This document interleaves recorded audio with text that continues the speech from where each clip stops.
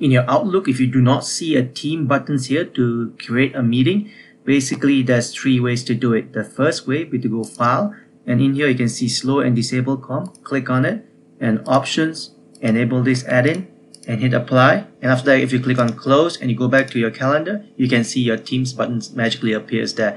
If this doesn't work, I got another two more for you. Go to File, go to Options. In here, click on Add-ins from the side menu.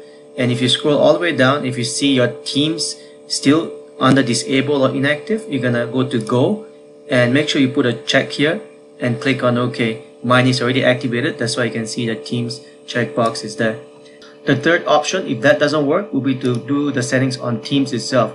Go to Teams, click on these three buttons here, go Settings, under General tab, go all the way down, you will see something called Register Teams as Chat App. Make sure you put a check here. Once that check is there, you're gonna have to restart your Teams app. By doing this, you go in here and right click and quit, and then relaunch your Teams again, and this button should come here on your Outlook.